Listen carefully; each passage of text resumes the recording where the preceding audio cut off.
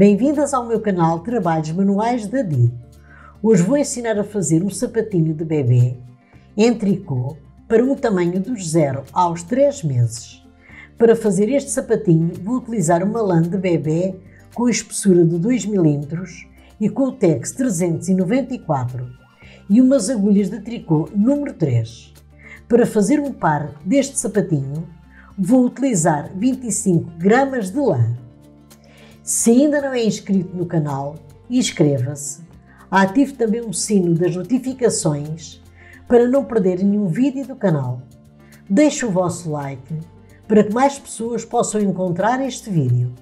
Vamos começar a fazer o sapatinho. Vou montar 46 pontos na agulha e já volto. Já montei os 46 pontos na agulha. Agora vir o trabalho. Vamos fazer o seguinte. Em todas as carreiras, neste trabalho, o primeiro ponto não se faz e o último ponto faz-se sempre em ponto tricô, que é para quando for costurar o sapatinho, a costura ficar mais bonita. Agora vou tricotar esta carreira em ponto tricô e já volto. Já tricotei a carreira em ponto tricô. Agora viro o trabalho e vou tricotar novamente esta carreira em ponto tricô e já volto. Já tricotei a carreira em ponto tricô. E já tricotei uma carreira completa em ponto tricô. Uma carreira completa é uma carreira para lá e uma carreira para cá. Agora vou tricotar mais 4 carreiras em ponto tricô completas, porque no total tem que ficar 5 carreiras completas em ponto tricô.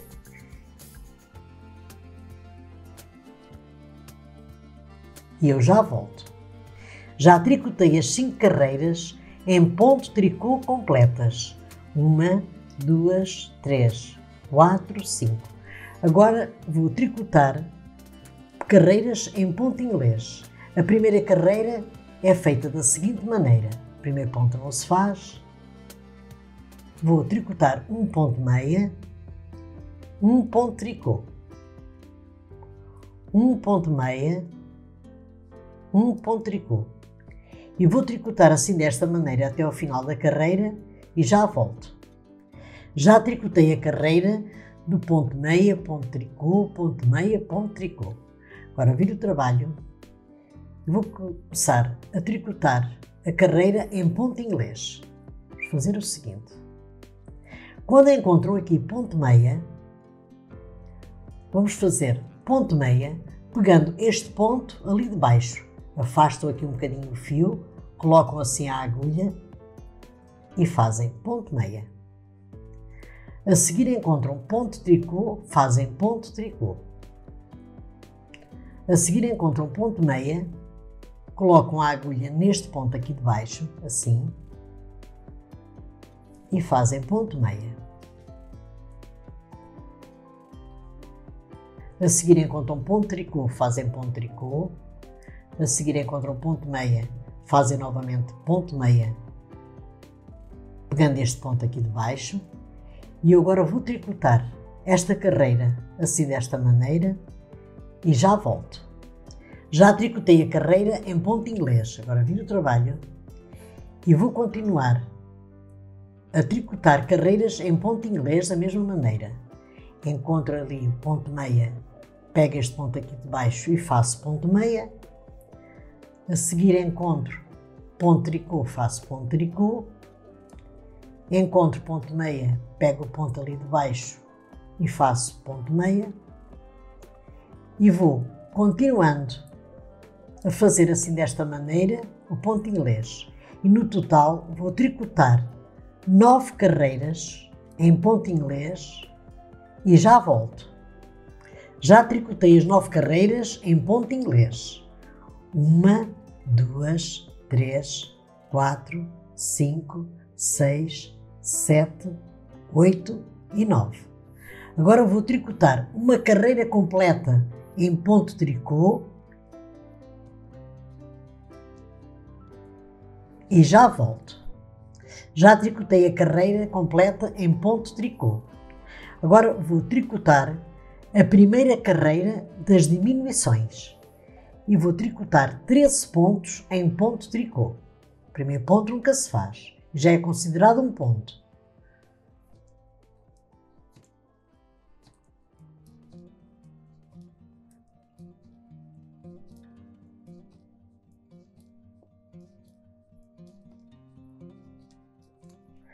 Já tricotei os 13 pontos em ponto tricô. Agora vou diminuir 10 pontos, assim desta maneira. Primeira diminuição, pego 2 pontos juntos, faço em ponto tricô. Segunda diminuição, pego 2 pontos juntos e faço em ponto tricô. E agora vou diminuir assim desta maneira 10 pontos e já volto. Já diminui os 10 pontos. Agora restam aqui na agulha 13 pontos. Vou tricotar estes 13 pontos em ponto tricô e vou tricotar pelo lado avesso esta carreira em ponto tricô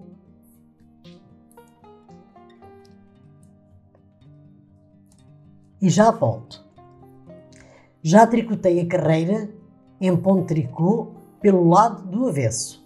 Agora viro o trabalho e neste lado vou tricotar a segunda e última carreira das diminuições.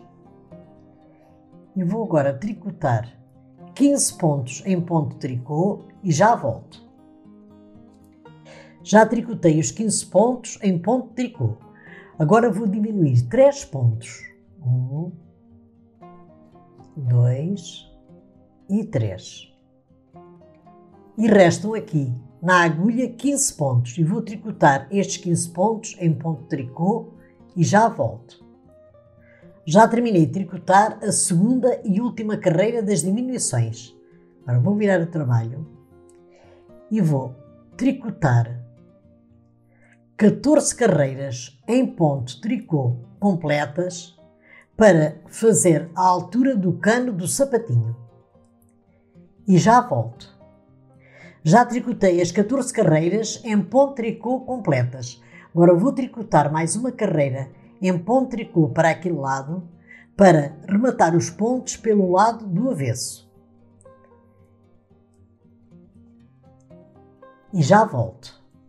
Já tricotei a carreira em ponto tricô para este lado. Agora viro o trabalho e pelo lado do avesso vou rematar os pontos desta maneira. Junto 2 pontos, faço em ponto tricô, passo este ponto da agulha direita para a agulha esquerda e junto novamente 2 pontos e faço em ponto tricô e vou rematando os pontos assim, desta maneira, até ao final da carreira e já volto. Já rematei todos os pontos. As medidas em centímetros deste sapatinho são as seguintes. Nas carreiras de ponto tricô tem 2 centímetros. Nas carreiras de ponto inglês tem 3,5 cm e o total da altura do sapatinho tem 12,5 cm. Se quiserem fazer a dobra do sapatinho maior ou menor, é só alterarem o número de carreiras em ponto tricô. Para fazerem este sapatinho para outros tamanhos, meçam desde o calcanhar à ponta do dedo do bebê e colocam o dobro dessa medida em pontos na agulha. Agora com este fio vou costurar todo o sapatinho. Vou unir lado direito com lado direito e pelo lado do avesso vou costurar o sapatinho assim desta maneira.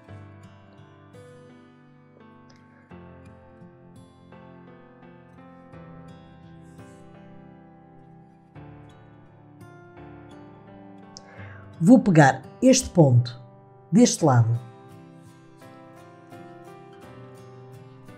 com este ponto,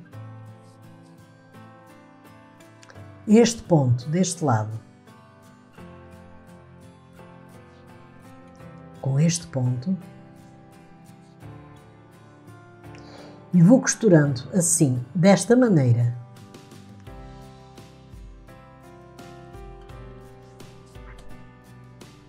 Até aqui ao final e já volto. Já costurei a parte de trás do sapatinho. Agora vou costurar a sola. Vamos fazer o seguinte. Vou pegar 2 pontos deste lado, 2 pontos daquele. 2 pontos deste lado, 2 pontos daquele. E quando chegar aqui mais ou menos a 1 centímetro, 1 centímetro e meio, vou puxar este fio para arredondar o calcanhar do sapatinho. Agora vou costurar 2 pontos deste lado, 2 pontos daquele.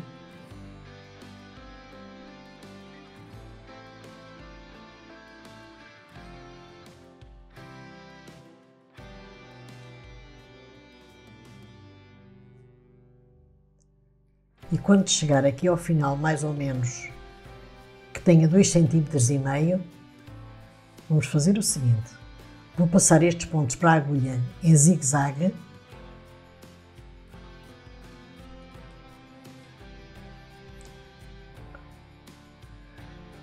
Para fechar a sola do sapatinho.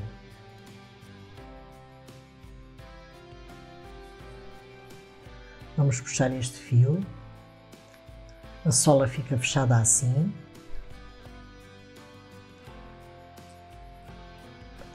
Agora vou esconder este fio e já volto com o sapatinho terminado. Terminei o sapatinho em tricô para um tamanho dos 0 aos 3 meses. Espero que tenham gostado do vídeo, deixem o vosso like, inscrevam-se no meu canal, ativem o sino das notificações para receberem os novos vídeos do canal. Muito obrigada pela vossa atenção e até o meu próximo vídeo. Obrigada!